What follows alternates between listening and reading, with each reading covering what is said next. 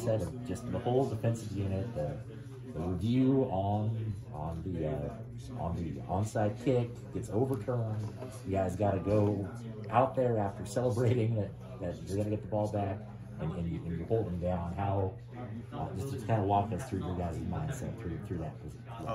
Yeah, we just knew as a defensive unit, regardless of how that call went, you know, we still have to go back out there and you know, just control what we can control. We can't control whatever the call is, but we can't control our effort and how we respond to that call. So defense to go out there with our head held high and continue to just fight. So.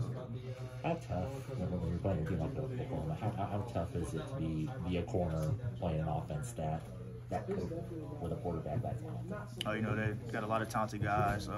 Quarterback as well, very talented. So you definitely have to be on your P's and Q's every snap. Don't take any snap for granted. So just making sure that you're being very disciplined. That's one thing we're big on this week in our preparation, and just making sure you're doing your job at the end of the day. Do your job and trust the guy next to you to go do his job.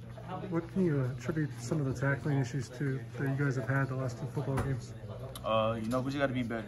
We got to be better. We all got to look in the mirror and see what we can do to get better as a team, individually, and you know, just continue to keep working hard, and we'll get better. Do you feel like have you regressed since the first 3 games, or do you feel like you're close to how you guys, you know, how well the defense played the first 3 games? I'm sorry. Can you say that again? Do you feel like you're close to how well you guys were playing in that first 3 games as a defense? Do you feel like you're that far off? Oh, for sure. I'm proud of my guys. One thing I can say, we continue to just have effort and giving our all. That's one thing I've seen. Even when we get down, our guys continue to keep fighting. Last week, you know, we were down early. Second half, we came out, we fought hard, and things that go our way with even today. To continue to progress throughout the day and just work and give great effort. Apologize about that. That's you. Apologize. But yeah, you know, like I said, just continue to just keep working and control what we can control, and that's one thing is our effort. So. How would you characterize the team's morale at this point after the first 2 losses of the season? I would say even though we didn't get the victory, just going to continue to hold our head high.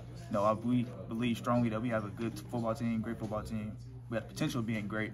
So just continue to just build on and continue to just progress every week, and you know, eventually things will get rolling and we'll move in the direction that we want to move. With the bye coming, do you feel like you guys wish you could go out there and play next week, or do you feel like it's kind of coming at the right time for you guys? Oh, definitely. Just after this game, coming to the locker room, seeing guys, the emotion is real. You know, just got to take it to the chin. But definitely we all wish we had another opportunity, or a couple calls may go some ways, and you know, never know the outcome of that game. But now at this point, just move forward and get ready for the next game.